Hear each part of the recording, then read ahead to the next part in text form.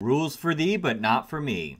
Globalist operative and likely head of the corruption in America, former installed President Barack Obama took 30 million pages of records from the White House to Chicago under the guise of digitizing them, yet the FBI, which needs to be immediately dismantled, never even so much as questioned it, as we learn of a new narrative on the raid of President Trump over nuclear weapons, and that Trump actually watched the FBI raid of his Florida home via security cameras from New York.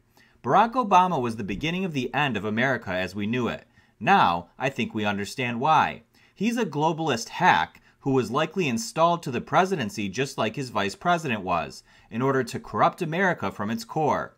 Recall Black Lives Matter formed during his presidency. Think it's a coincidence? Want to keep watching? Support us and sign up for full segments at thewerffreport.com. Only $1.99 a month or $15 a year. You can also click the new donate button at the top right corner of thewerffreport.com to donate any amount you like and support us even more. We truly can't do this without you, so please support us today. Go to thewerffreport.com and click subscribe to sign up or donate. God bless you all, God bless President Trump, and God bless America.